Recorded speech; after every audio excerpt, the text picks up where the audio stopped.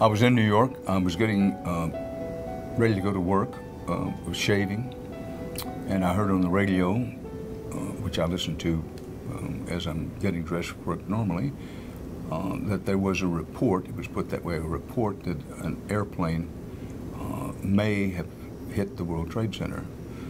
That gets your attention. I didn't think at all anything about an airliner, much less a terrorist attack. I thought, well, first of all, maybe it didn't happen, but maybe I better go have a look.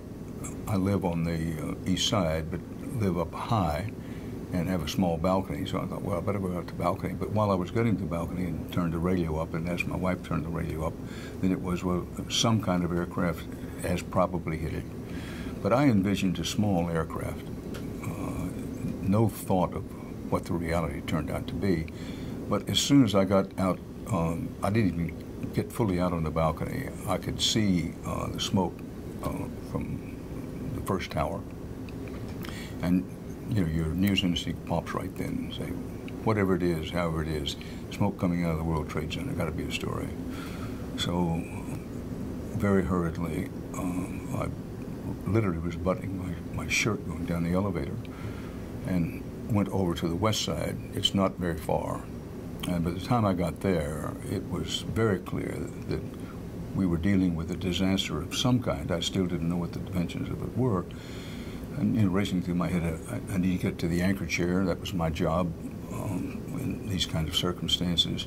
But I did look up 11th Avenue, and already, you know, smoke was billowing. Some people were already fleeing in the far distance.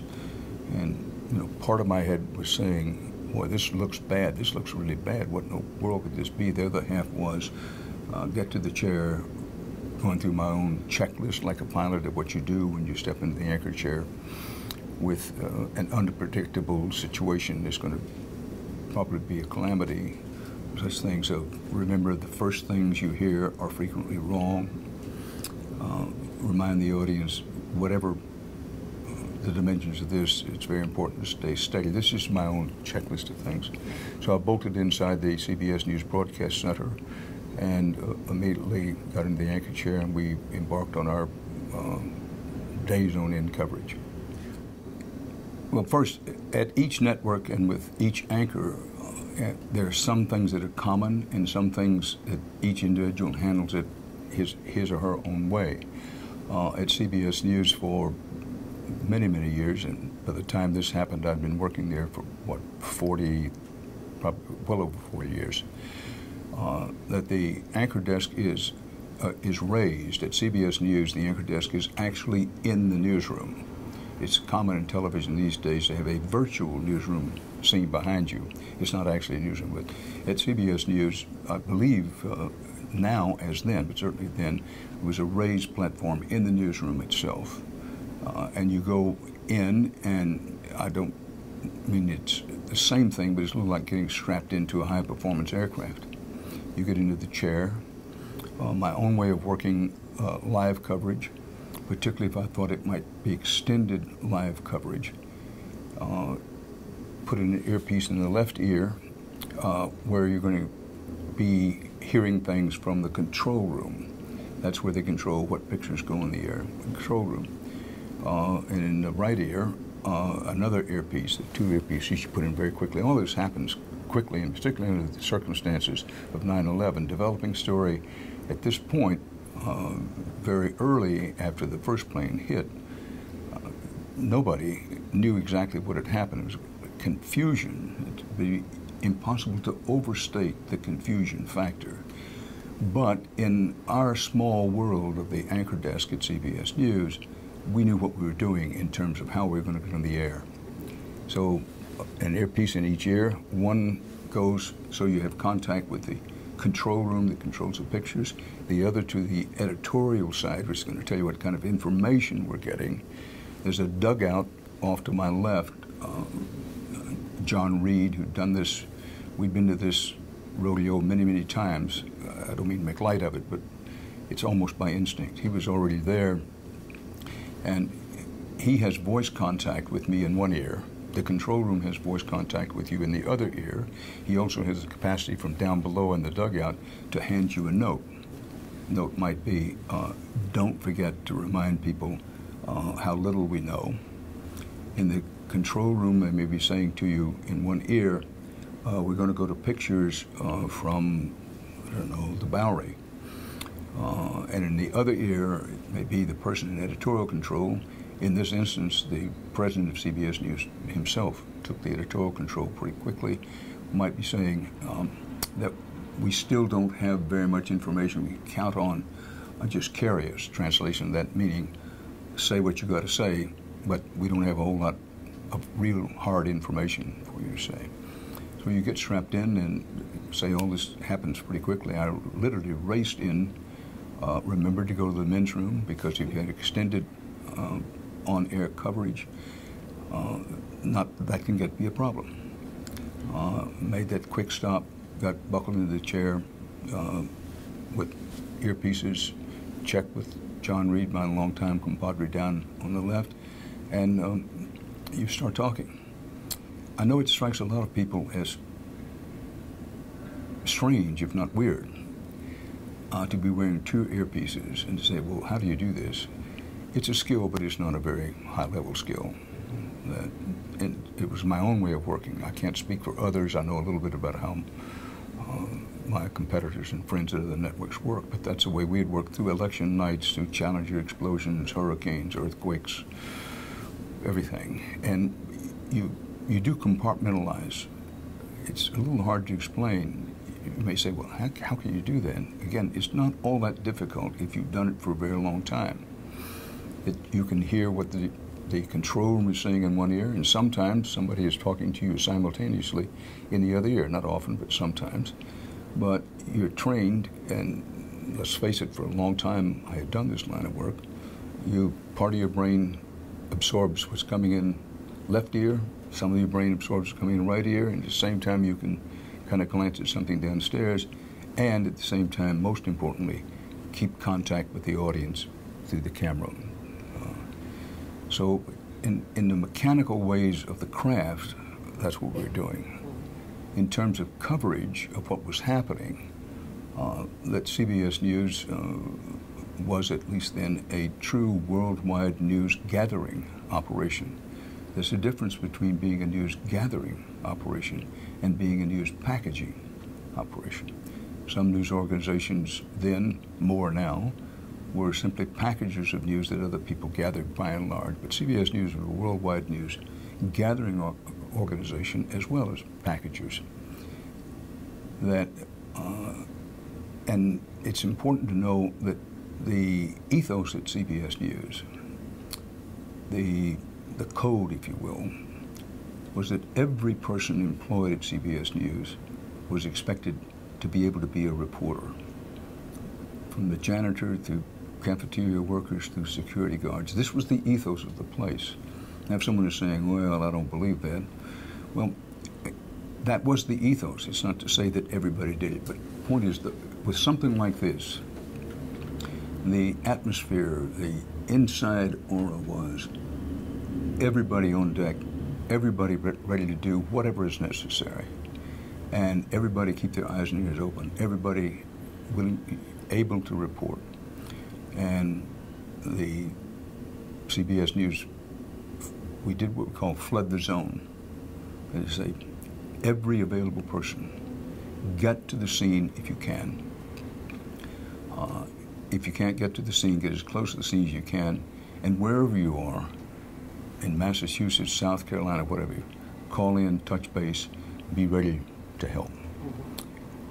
In the early going, there was a dearth of information, a lot of confusion. Well, was it a small plane? Was it a big plane? That's first off in the very early going. No, it was a big plane. Was it a military plane and a commercial plane? All these things are happening fairly quickly. By the time the second building was hit, a picture began to form. This is no accident. I would say it wasn't widely believed it was an accident once it was determined that an airliner hit it. But there was always some question, not always, for a while there was some question, well, could it have been a stray airliner? No, it wasn't a stray airliner, but But these things just cascade. Rumor, innuendo, information. Sometimes oftentimes you know as a reporter, the person talking to you, a fireman, a policeman, perhaps even a fire or police commander, is trying to give you what he or she believes to be reliable information.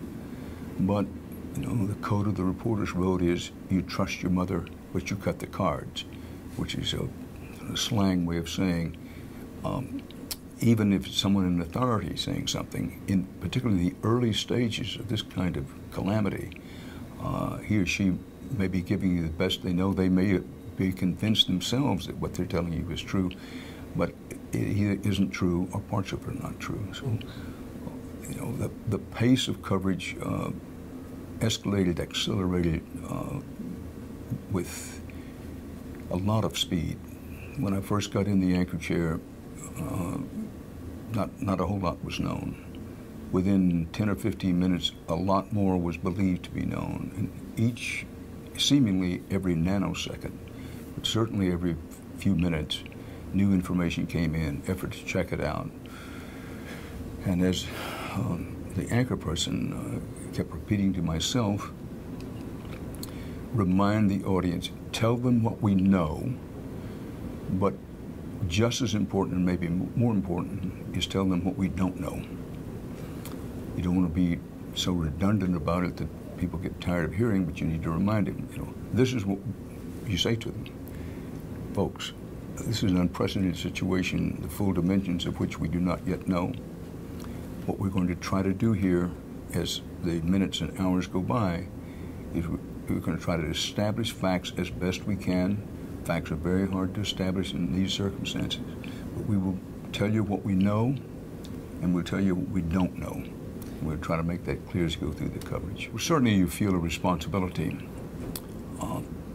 to be, first of all, an honest broker of information, a reliable relayer of information. And I was taught to think of it and did think of it that is your role as being sort of presiding over the national hearth.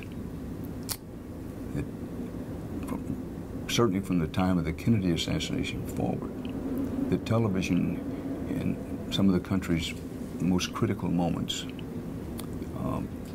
serves that function. National hearth. I always thought of it. This is the way one should think of oneself in the anchor chair. You want to be an honest broker of information. You want to be just reliable insofar as you can be, and understand that it's not about you. As you know, television is, particularly being on camera, is an extremely egocentric experience. And even on an ordinary day, one has to remind oneself, it's not about me. But in this kind of situation, no problem. It's not about me. It's not really about CBS News. This is about the country. This is about something bigger than all of us. And that was very apparent, not from the snap get-go, but fairly early on, that this is about the country. And that, I've felt that way before, but that day, I do remember, he didn't have time to think about much else other than the story, because with a journalist, the story is everything.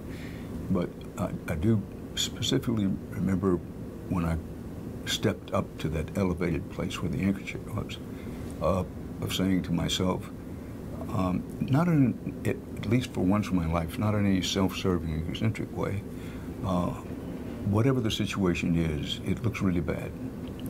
But I've done this kind of work for a very long time. In some ways, without even intending to, I'm prepared. I've prepared myself for a lot of my professional life to do just this kind of thing. So step up and deliver. And the other was that in a time such as this, people are depending on you. Again, the metaphor may not stand up, but I'm tempted to say most men, many men, when you walk out of the house in the morning and that screen door hits your backside, you are saying to yourself, you know, I have 3 other people depending on me, wife and 2 kids, 4 other people depending on me.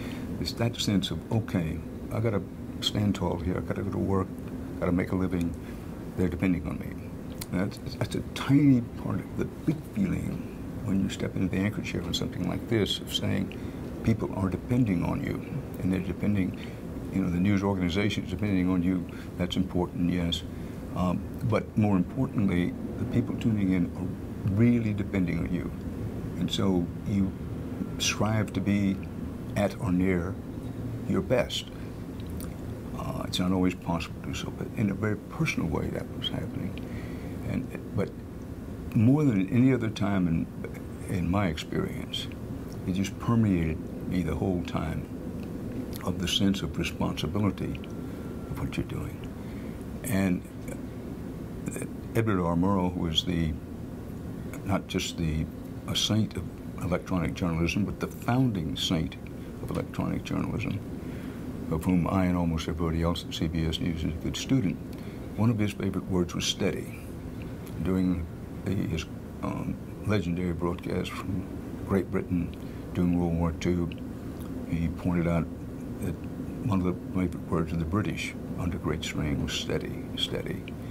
And that went through my mind at the time. So there is a sense of responsibility. There's this sense of, okay, it's a crisis. Once it was explicitly and undeniably true, it was not only a crisis, but a calamity, a catastrophe. It was, well, people are gathering around the national hearth, which is the television set. We Americans pride ourselves on when the pressure's on, we try to be at our best, individually and collectively. And we try to have that sense of responsibility all through the broadcast time. But I want to pause and say that we're talking about a specific piece, really, I won't say a tiny piece, but a small piece of the whole picture that, you know, we knew, everybody was aware from a fairly early time that a lot of people were dead. I can't say, because this isn't true, that we thought there'd be thousands dead in the early going, and many others, thousands wounded in some way. But anybody who's an experienced reporter has covered the police beat, has covered firehouses and fires, and knows what they do. And there was a strong sense of, boy, this is some kind of hell for firemen and some kind of hell for policemen. I can remember talking very quickly doing some other correspondence on the air for someplace have we heard anything about casualties in the fire department? And in the early going, well, the answer was no. Well, later we know that the fire department and the police department paid an exceptionally heavy price. But my point here is that there's so many things going on while you're on the air, while you're trying to keep yourself steady, while you're trying to help the audience be steady, have a sense of the national hearth, have a sense of your responsibility, one thing or another, that, you know, going through, I can say from a very early stage, concerned about the firemen and policemen who had to deal head-on with this, the people in the building. And then there were hundreds of personal stories. The director who was hurried into the control room to direct the picture coverage and the broadcast coverage. He had some reason to believe that one member of his family might have been down there. Can you imagine what it was for him? He's on the biggest story he could imagine in his life, with tremendous responsibility, trying to direct all that at the same time, trying desperately to get some word of whether this member of his family was safe or not. So all of that was going on.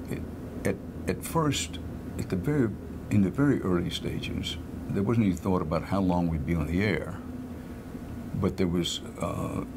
Everybody knew we'd be on the air for a long time. As the information, such as we had it, escalated, it was pretty clear from the beginning that we'd be on the air for the rest of the day, probably all night, and days on end after that, which of course turned out to be the case. I can't speak for the other networks, but I know it with CBS News and with CBS, canceling all programming was immediate. In the very early going, obviously we're going to go wall to wall, as the phrase goes in our business, with wall-to-wall coverage for as long as it takes. And by not very deep into the mid to late morning, the decision, there was no doubt about it. It was stay on the air as long as we have to, and we're probably going to have to stay on the air for a long time. It didn't matter. This was a big decision money-wise, because the network makes their money off advertising. But it was immediate and without doubt. There really wasn't any doubt about it. I don't know what the conversation was. I think it probably was somebody at BlackRock, the corporate headquarters is separate from the news network. Headquarters. The corporate headquarters separate from the news headquarters, different parts of town. But the decision that we would cover for as long as it took and all regular program would be blown out was immediate and final. WCBS, which is an owned and operated local station in New York, owned and operated by CBS News, had a tower that went down. They were off the air for a while. I wasn't aware of that at the time. Nobody said anything to me at the time, nor should they have had. I've forgotten how long they were off the air, but they were off the air for a while. But even their tower is kind of deep in the television business, but the tower was for those people who did not have cable or satellite provider, what we call old-fashioned, original-style TV. So sets were black on the WCBS station in the New York area, but if you had cable or satellite, it wasn't effective. That I had appeared on the Letterman program any number of times before, knew David some, that we had, as others had, as the nation had, it was an incredible week. And like so many other people, including our heroes, firemen, policemen, first responders of all kinds, we had worked pretty much around the clock all week with a laser beam kind of focus on doing as good a job as we could do and a sense of heavy responsibility to it. So somebody, I think on that Monday, it's after a week, whatever day of the week it was, someone called me from the front office of CBS News and said the Letterman program is going to go back on the air. All program had been wiped out for a very long time, but the decision made Letterman is going to come back on the air along with some other network programming, and that he would like for you to come over. And I said, of course. That anytime David asked, I'd always go over. I didn't think much about it, and I should have. It was a mistake of mine. We were still gathering a lot of news and on the air a lot, and it was just, Letterman wants you to come over. Sure, I'll come over. But the reason I should have thought about it is that when you're that intensely focused on your job, as anybody who had a job, and mine in many ways was, I won't say the least of them, but it doesn't compare to what firemen and policemen and first responders were doing. And I want to make explicitly clear, I never felt that way, I don't now. But in our compact world, the broadcast headquarters, we had this, really sharp focus on doing the best job we could do.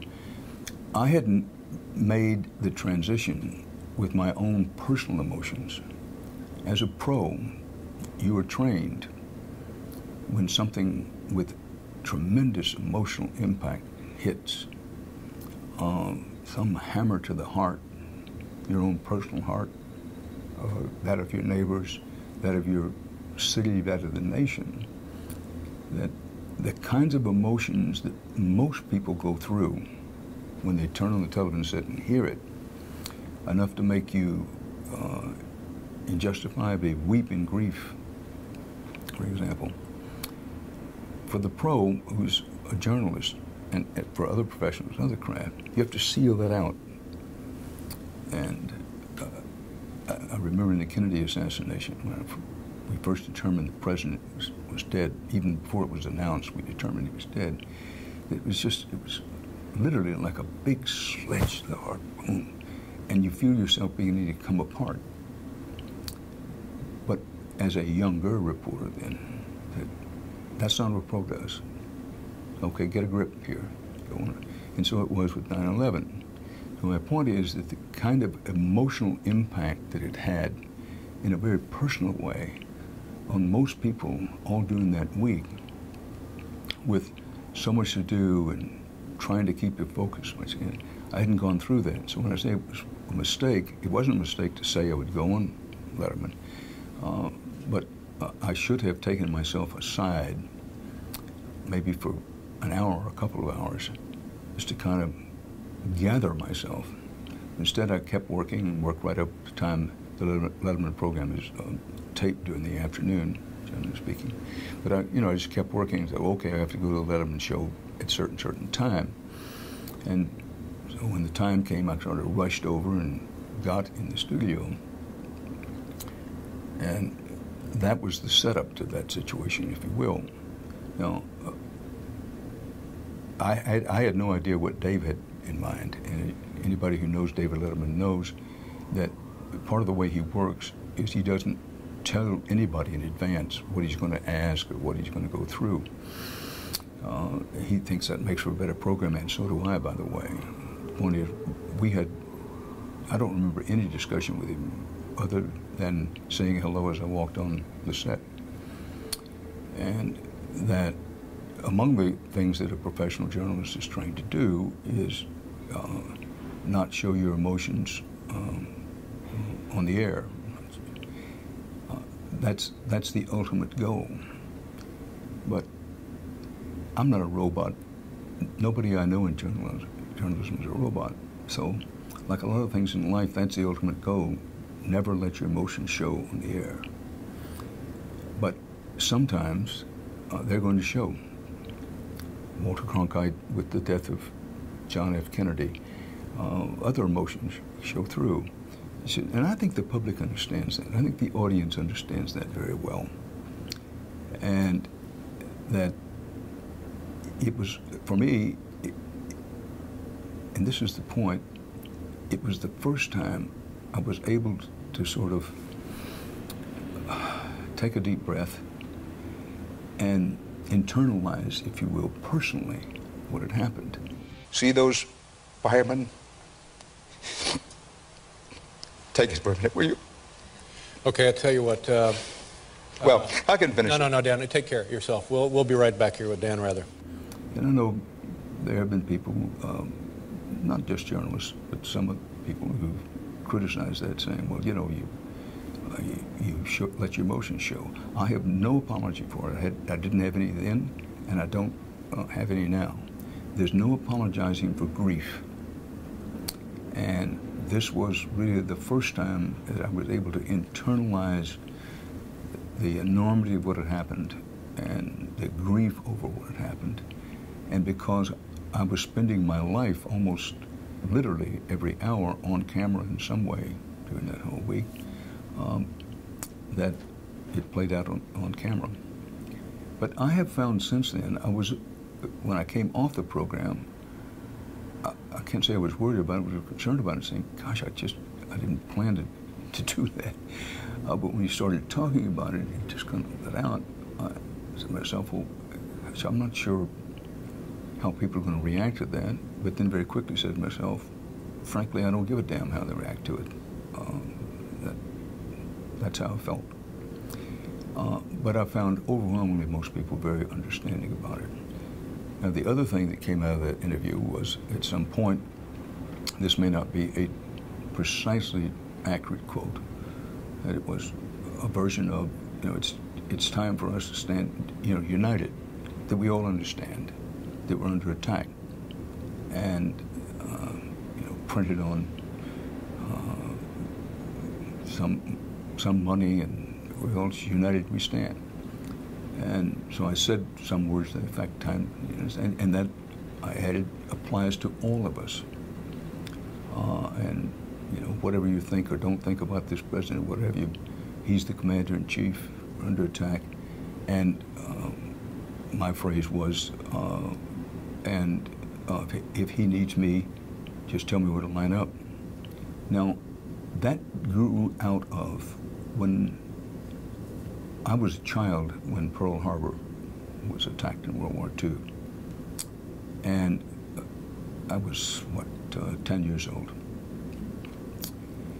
Every male member of our family and every male in the neighborhood, including a gentleman who lived down the street who only had one leg,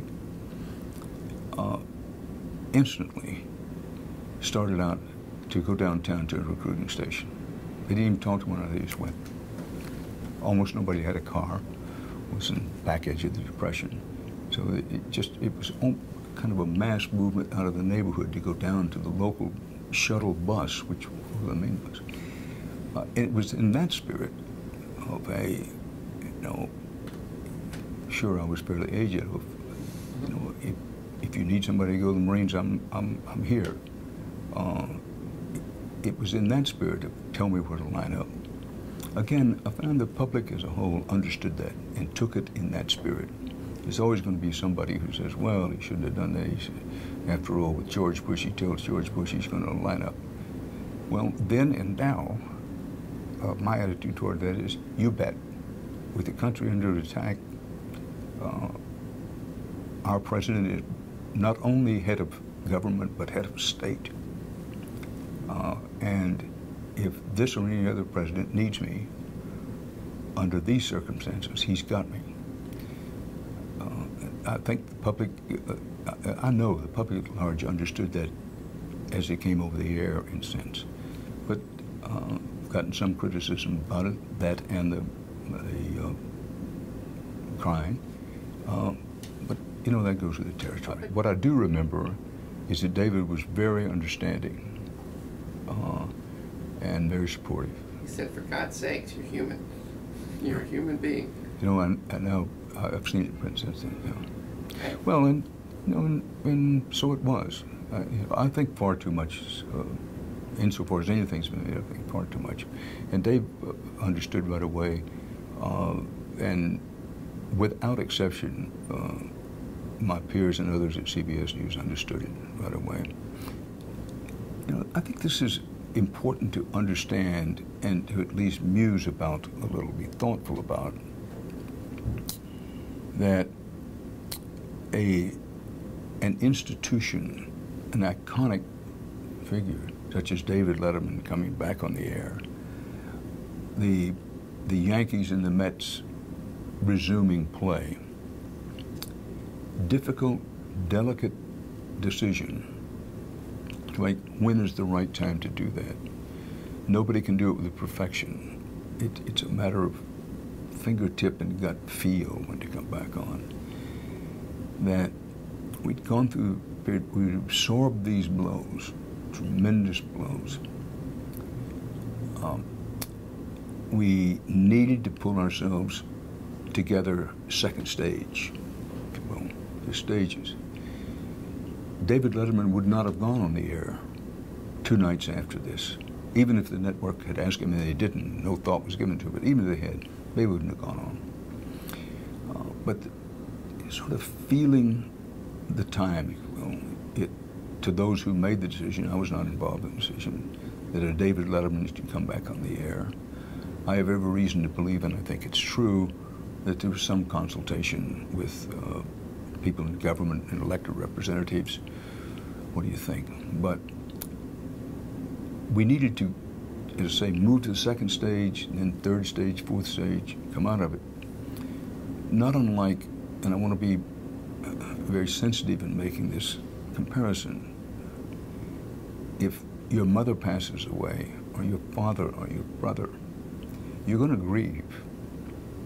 And for each individual person, the time of bereavement, you can't judge it. But as an individual, you know. Most of the time, you know.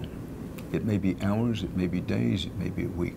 Say to yourself, listen, this is, then it's this way with 9/11. But on an individual basis, you say, you know, someone very dear to you passes. This hurt is never going to go. This hurt is never going to go away. You see, so it will always be with me. I'll never forget it. But it's time to move on. It's like a hurt knee that it may be all right days on end, but anytime it rains, it begins to hurt. I'm a lifelong baseball fan, and of course I remember the Yankees coming back and the Mets coming back. And didn't they handle it very well? Both teams handled it very well. And for those who are not New Yorkers,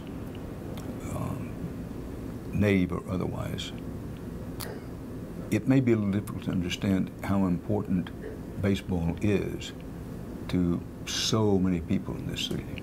But all of this was part of, okay, let's get past the immediate grieving stage. Let's pull together. We got a lot of work to do, and we got a lot of fighting to do. So let's get things back as near to normal as they can be, and get on with that work. You know, it's been said of Americans, and I believe it to be true, I know it to be true, that Americans are hard to herd and impossible to stampede. We have a lot of faults, you know, as a nation, as a society, as a people. But we believe that of ourselves, and a lot of people around the world believe it. So we go through this grieving period. At the same time, we've got to pull out our dead from the debris, bury the dead, honor the dead, take care of the wounded, both psychologically and physically, mount our fighting abilities, our defense abilities, begin to rebuild. All of these things. But, you know, this is a tremendously diverse country, ours. Over 300 million people. And a new thing in history, still an experimental thing in history. Can a multiracial, multi-religious, multi-ethnic conglomeration of people hold themselves together, stay united? Now, when the country started, most of the world said, impossible. Nobody's ever been able to do it. But we're still working this experiment. And I thought at the time, and I think even more so now, they spoke yards about the country, that when we needed it the most, didn't stampede. Really, whatever color, race, religion, pulled together. And in some ways, and it may seem odd to say it, it was a devastating time in terms of grieving. It was also a kind of magical time in pulling the country together. I've never seen New York before or since so as one. And it's not original with me, but I would suggest that the country as a whole, the whole nation, has never been as much as one since World War II, and it was in the first days and weeks after 9/11. Part of that has to do with the fact that it is a fact that we had not had an attack on the soil of the continental United States since the 19th century. And that Lincoln, with his usual eloquence, said once in speaking of aftermath, well, during the Great Civil War, that we were fighting ourselves in the Civil War, and we had great carnage during that time. But that Lincoln said, it's almost impossible for us to imagine a foreign invasion force drinking from the Ohio or leaving footprints in the Appalachians. And we all grew up with that, our fathers grew up with that, and our father's father grew up with that And to have this on our own soil, 3,000 people to be killed in a very short time, so many more wounded, that it wasn't like a foreign invasion force drinking from the Ohio or leaving footprints in the Appalachians, but it was as close as we've had to that any time in the last 150 or so years. Not since Pearl Harbor. So in my lifetime, Pearl Harbor, the Kennedy assassination, and 9/11, and as much as either of the other two in its own way, but those are the benchmarks for the time when the country was hit with something spectacularly, lethally devastating by surprise, and was put to the test. Everybody in the stands, it's almost like one of those pictures. You see pictures of Yankee Stadium, Shea Stadium, and Citi Field didn't exist at the Yankee Stadium in the 30s, even late as the 40s. You see a still picture. Every man has on a hat. As far as you can see, they're hats. With the first game after 9/11, you look at the still picture, and right, emotionally, psychologically, people are sitting sort of like this. It's easy to extrapolate, big thoughts out of baseball. It is, after all, a game. But exactly right. Nobody quite knew how to think, how to behave. What do we do? We're in the stadium. We're eager to get back to baseball. We're eager to get on with life. We know what we have to do, and we'll do it. But we need to get on with life. But how does one behave under these circumstances? What do we do? And then, fortunately, in the first game, there's nothing quite like a home run ball to bring people in a baseball stadium to their feet. And I think it was with that home run ball, sort of, and yay. And we're getting back to as close to normal as we're going to get back to for a very long time. I remember that some were done. It's not an excuse, but I was doing my own work. But it wasn't just concert in Madison Square Garden, concert at Carnegie Hall, through the deep, rich culture of New York City, and I know it was to a certain degree in some other places. There was an effort made to continue to keep going this sense of we're in this together, along with, but we're not going to be all tight and feel constricted by it. And culture sometimes gets a bad word, gets a bad name. People say, oh, culture's only for the effete and the elite. But here, it was, baseball is a very important part of our culture. Baseball came back when whether it's a rock concert or a symphonic music concert, whether it's a prayer group or a breakfast coffee group. I think there was a sense running through, certainly through New York, and I think through the country. Okay, we've got a lot of fighting to do, we've got a lot of work to do, we've got a lot of rebuilding to do, but we aren't going to just walk around all heads hanging, shoulders sloping. We've taken a really heavy lick, but we're not down, and we're certainly not defeated. And so far as I know, there was no coordination of, well, okay, let's bring baseball back, let's bring the concerts back, let's have something in Madison Square Garden, let's have something in Carnegie Hall. If there was any coordination of this, I'm not aware of it. I think probably some phone calls were made, as I mentioned, in the case of the Letterman program, maybe a phone call was made somewhere saying, listen, we're thinking about coming back on the air, what do you think? But I think a lot of this was spontaneous. that each individual, I mean, rock group said to themselves, what can we do? What should we do? What can we do? Baseball said, what can we do? What should we do? Musicians, Broadway is, I mean, Broadway had somewhat the same decision. We talked, excuse me one second. We talked about the decision when to bring television programs back on the air, such as the Letterman program. But Broadway had its version of this. When do the bright lights of Broadway come back on? We even went, they're off, it went dark, went away. When do you bring them back on? There were a lot of individual and organizational decisions made.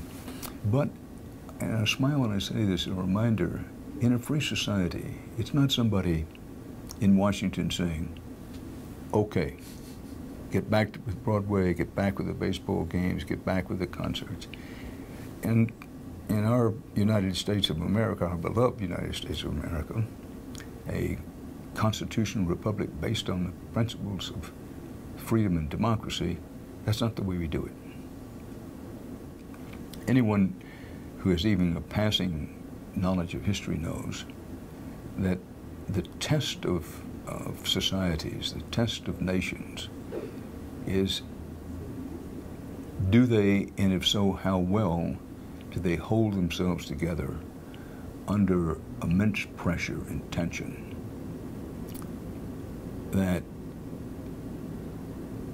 with the Kennedy assassination, there never was any question the vice president was going to become the president of the country. Through history and even up to very recent times, in a lot of countries, in a lot of societies, when the leader goes down, whether assassination or what have you, there are rings around the White House, around the palace, and you have an attempted coup, you have a breakout of a civil war, whatever. So when President Kennedy was assassinated, tremendous emotional shock to the whole country. But it spoke so well, particularly of a country as diverse as ours. The transfer of power went off without a hitch, without question. And with 9/11, immense pressure on the nation, on the society. A president who was elected in one of the closest elections in the history of the country, a lot of controversy. Keep in mind, this wasn't long after the 2000 election that this happened. But again, I think it spoke so well of the country as a whole that there wasn't any doubt. We've been attacked. One of the roles of the President of the United States is Commander-in-Chief. And whatever else I or anybody else might have thought of him before that moment, it was, okay, we look to him for leadership. Not just him, look to him for leadership. History will judge how well or how poorly he handled that. The point is that, once again, under sudden, surprise, devastating, emotional and otherwise event, that the country came together. Wasn't any talk of civil war, coup, quite the opposite. It was, we understand, we get it, that what's essential is that we pull together, that we stand united. We'll have our arguments later, but that we pull together and stand united. And at a time, now as we speak in 2011, that a lot of talk about, what's the future of the United States economically, militarily, what happens to us, how good are we, and however good we are, how good can we be going forward. I think there's some lessons to be learned from 9/11 and in the more distant past, the Kennedy assassination and Pearl Harbor.